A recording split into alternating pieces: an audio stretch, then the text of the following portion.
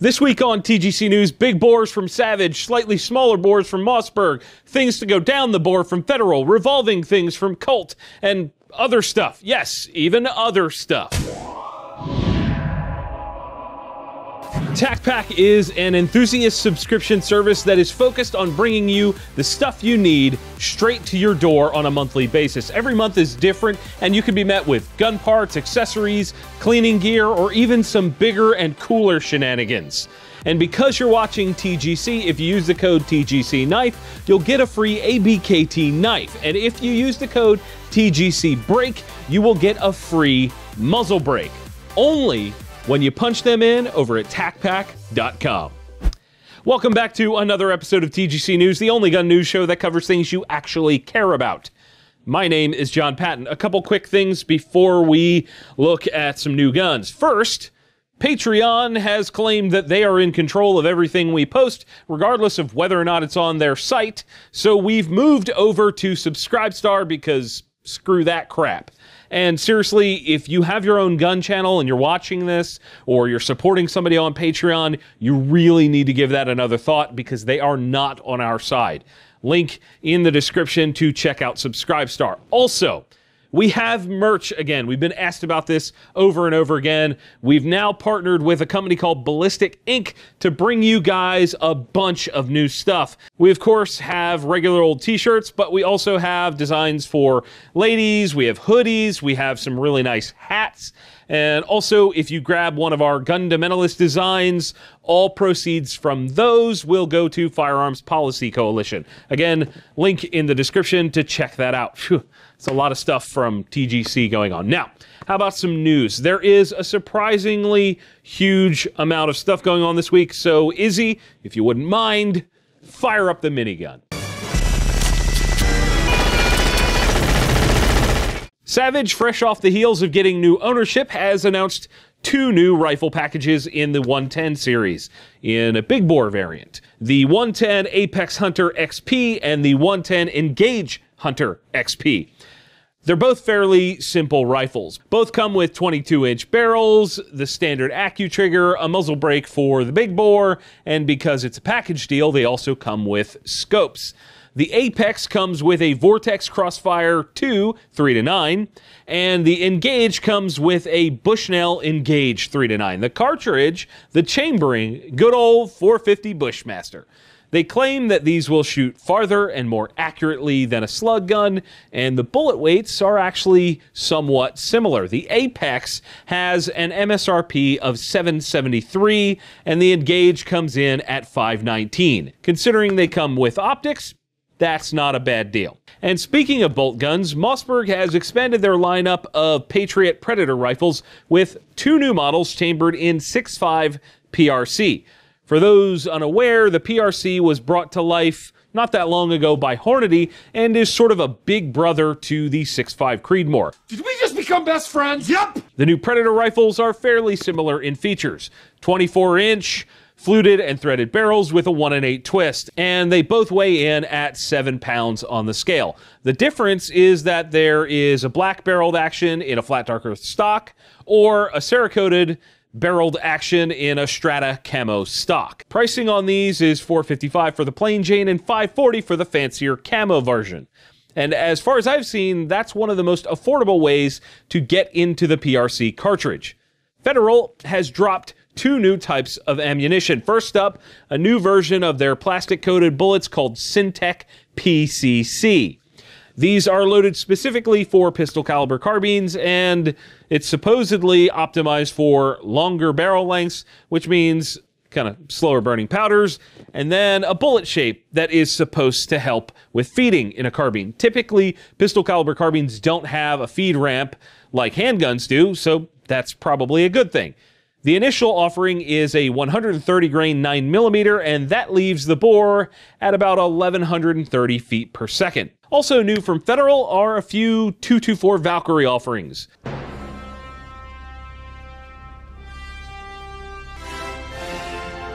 You done rolling your eyes? All right.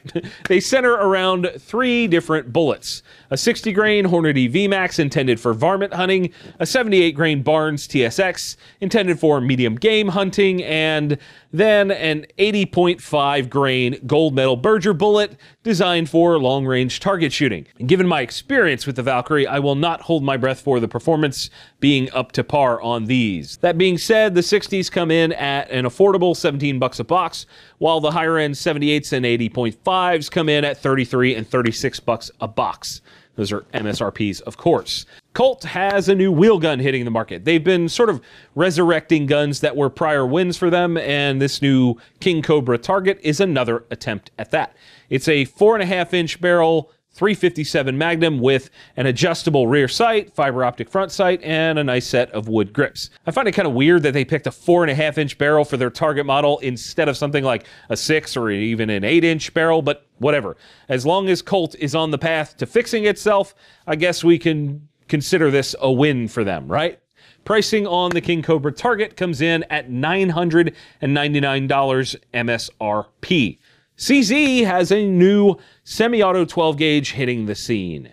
It's called the 1012, and there are 5 different versions. They all are virtually the same except for the appearances, so let's get into the specs. At the core, it is an inertia-driven action with 28-inch barrels chambered to take up to a 3-inch shell. The mag tubes hold 4 plus 1 in the chamber. The difference between these guns and CZ's older semi-autos is that they are inertia-driven. Previously, CZ was using gas operation. They claim that this new system allows for a wider variety of shells to cycle reliably. The 5 different models, like I said, are just differences in colors. You have the wood furniture versions and black, bronze, and gray receivers. Then you have an all-black synthetic version or a synthetic version sporting mossy oak blades camo. All of these come in at $659 MSRP, except the camo version, which is an extra $100. If these things run well, this could be really good value for money. Good semi-autos are often not really cheap, and this puts it right in the middle of the pack when it comes compared to other offerings. Also in the news this week, ADM, otherwise known as American Defense Manufacturing, has come out with a new red dot optic. It seems like everybody and their mom went overseas, found like probably the same manufacturer, and they're all now offering affordable red dots. I'll keep this as short as possible. They're called SPEC, S-P-E-K, and they have 12 brightness settings, 10 day and 2 night. They have a 20mm tube and an auto shut-off feature after 16 hours with a total battery life using a AAA battery of 5 years. That's pretty solid overall. ADM also makes 2 different magnifiers that live behind the spec called the Flick, and they come in 3X or 5X variants. Pricing on the red dots starts at $369 and goes up depending on the mount you use, and the Flick 3X goes for $369 while the 5X goes for $475. It's certainly not a bad thing to have another affordable option when it comes to optics out there, but I start to wonder, when is the market going to get completely saturated with every freaking company out there offering a red dot optic that is really, really similar to the other ones? And I guarantee that some of them are made side by side in the same factory with different logos on them. It's a really weird time. I'm sure you guys will tell me what you think about that down in the comments.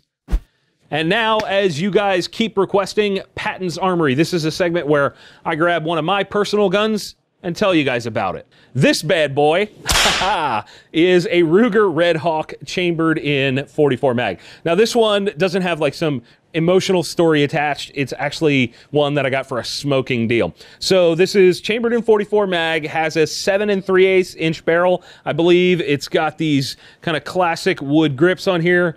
This is a neat gun. I've always wanted a long barrel 44 mag. I was always on the search for a Model 29 from Smith & Wesson, but this popped into a shop while I was standing there getting guns. I was bringing in some guns for some testing or something like that, and a customer came into the shop, said, hey, I've got this Ruger, and I only want like $50 for it. I don't know what it is. I just want to get rid of it, right? The guy only wanted $50. I said, oh my God. I said to the guy behind the counter, look, dude, I'll give you $100 right now if you take it for $50. and that ended up going a little bit higher. I think I paid $200, maybe $250 for this, and it's worth a significant amount more. The bluing is in really good shape. It's only been shot a few times, including me shooting it, and I love it. 44 mag is a fantastic cartridge, and this is a really, really neat wheel gun to have in the collection. If you guys want to see more of my guns, let me know down in the comment section, like you always do. You know, guys, I've been thinking about getting a hybrid lately. No, not the kind of hybrid you're thinking. The handmade in the USA kind of hybrid with leather and kydex. The kind that is available for just about every popular handgun on the planet. The kind that's comfortable when you put it on and comfortable all day, even if you're a big guy. I might need a belt to go with it too. Crossbreed holsters will definitely check those boxes. And if you use the code TGC15 over at crossbreedholsters.com, you'll get a whopping 15% off your entire order. And now it's time for Friendly Fire, the segment where I answer your questions from all over the internet. This time, our questions are coming from our new Subscribe Star supporters. First up, Ryan R. says, what is your opinion on 350 Legend? Is it here to stay?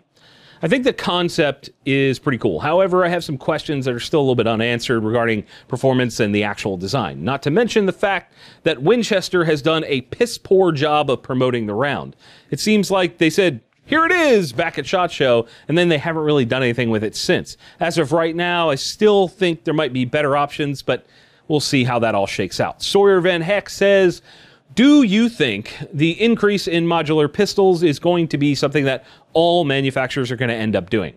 I think a lot of manufacturers are going to end up doing it. The smart ones will. It's smart because it gives the consumer or the end user, if it's like a military or police guy, an opportunity to set the gun up and tune it to their specific needs, just like AR-15s. And in that same way, we may see a standard setup start to appear and like rise to the top, but it's a little too early in the life cycle to know what's going to happen there. I think it might be funny at some point in the future to see a non-modular pistol being looked at as archaic. And rounding us out, Fizo XLT says, what should we be doing to prepare for the inevitable shift in political power that will likely result in an all-out attack on the 2A? Well, first of all, nothing is inevitable except Thanos. Trump won the presidency, and everyone thought that Clinton was inevitable. They thought she was going to get the seat. But in terms of what you said, we need to be doing a couple things. First off, getting involved in the fight in some capacity is key. But also at the same time, stock up on ammo and guns while you can. It's really a double-edged sword. Both things are smart to do in case things go sideways. Ever heard the Dylan Thomas quote, do not go gently into the good night? Yeah, step up and fight before things get really bad. My friendly fire question to you guys this week. What do you carry as part of your EDC? Obviously you carry a gun, but what else? Are you carrying a knife, a flashlight, maybe a med kit?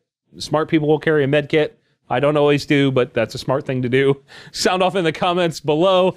And if you want to ask a friendly fire question, send it to me on theguncollective.com. Now that is it for this week's show, guys. If you dislike this video, hit that button. If you like it, hit like, get subscribed. Be sure to check out our new merch store over at Ballistic Inc.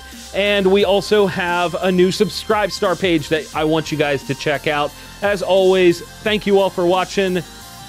We'll see you soon. Yep, it's over, but don't worry, you can click on the video up top to watch last week's show, and the one below that is the one that YouTube thinks you'll enjoy. Check them out and let me know what you think.